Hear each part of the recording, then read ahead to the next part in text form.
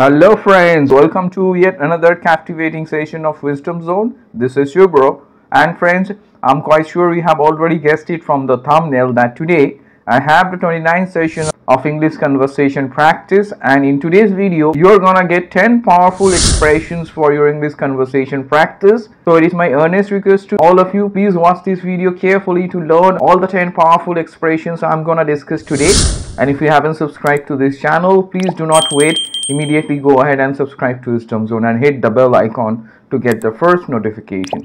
So without wasting any more time, let's get started. So welcome back friends to this amazing video on English conversation practice, and as I have promised, today I'm gonna discuss 10 powerful expressions. Today I have the 29th session on English conversation practice. So friends, before I go ahead and start discussing all the interesting powerful expressions, let me quickly inform all of you that I have provided the previous 28 links on English conversation practice in the description. So if you haven't checked those videos yet, please do not forget to check the links given in the description.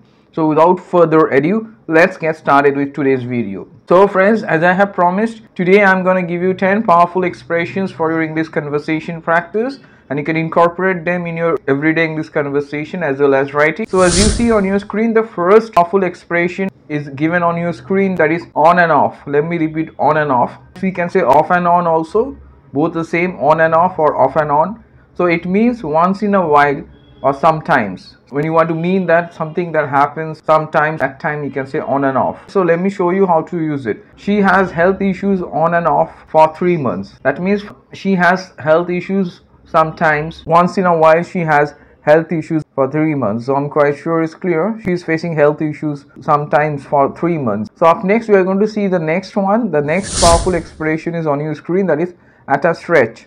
Let me repeat once again, it's at a stretch. At a stretch means without stopping. When something is done without stopping, non-stop, that's called at a stretch. So let me show you how to use it. During his board exams, he studied for 10 hours at a stretch. That means he studied for 10 hours non-stop without stopping. That's why this expression is used, at a stretch. So I'm quite sure it's clear how to use this powerful expression, and you can use it in your everyday English conversation. Up next we are going to turn our attention to the third one, that is know your limits. Let me repeat, the third powerful expression for today is know your limits. It means to know what you are good at. That's called to know your limits. That means you know your strengths and you know that what exactly you can do. So that's called know your limits. It's a beautiful way to express. So let me show you how to use it. Intelligent people know their limits. Obviously they do. So I'm quite sure you are going to agree. So up next we are going to focus on the fourth one, that is heated argument or discussion. We can say heated argument or discussion. It is a collocation in fact. So heated argument or discussion means a type of discussion or argument where the people involved are angry and excited. That's called heated argument, or you can also say heated discussion. Let me show you how to use it. We had a short heated discussion about the new policy. That means we had a discussion which was heated up. That means people were excited and they were angry about the new policy, and they were discussing that particular policy and they were angry and excited. So I'm quite sure it's clear. So you can say heated discussion, or you can also say that I had a heated argument with my neighbor last week. So you can also use argument. So friends, the fifth powerful expression for today is money minded. Let me repeat once again, money minded. It means interested in money. Someone who is interested in money or wants to earn money or acquire money. So that's called money minded. So let me show you how to use it. Tom has become totally money minded. That means he has become very much interested in money perhaps, or earning money or having money. So I'm quite sure it's clear.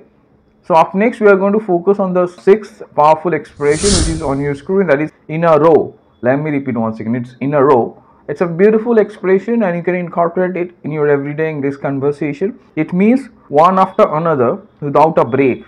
So that's called in a row.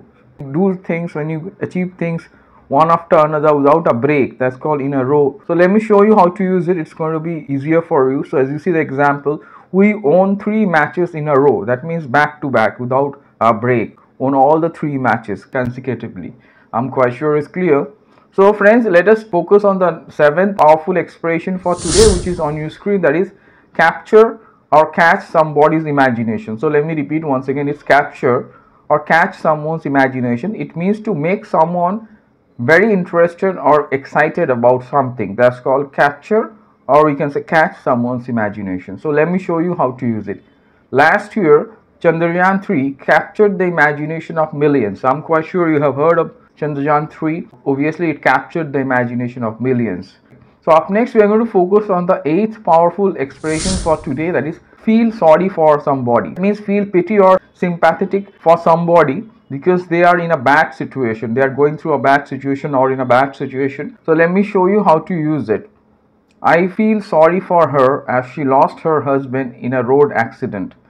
That means I feel pity, I feel sympathetic for her because she lost her husband in a road accident. So like this way you can show your empathy towards other, that I really feel sorry for you, and use this in your everyday English conversation to sound quite empathetic.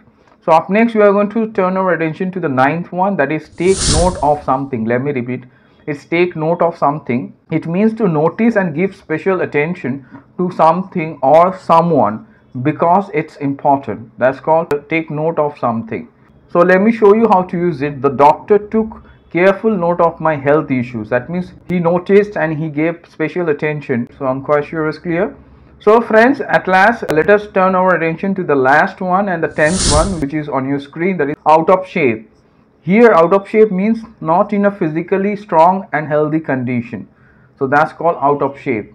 When someone becomes unfit or becomes obese, that time you can say that he is totally out of shape. So let me show you how to use it. He looked completely out of shape. That means he was not in a very healthy condition. Maybe he was obese or he was looking quite unfit. So that's why this expression is used, that he looked completely out of shape. So like this way you can use this beautiful expression in your everyday English conversation. So friends, today I gave you some extremely powerful English expressions for your English conversation practice, and you can incorporate them in your day-to-day English conversation as well as writing. So please go through the examples and try to make sentences and comment below. And if you haven't subscribed to this channel, please do not wait. Immediately go ahead and subscribe to Wisdom Zone and hit the bell icon to get the first notification. So stay tuned for further informative videos, friends, and do not forget to like, share, comment, and subscribe to Wisdom Zone.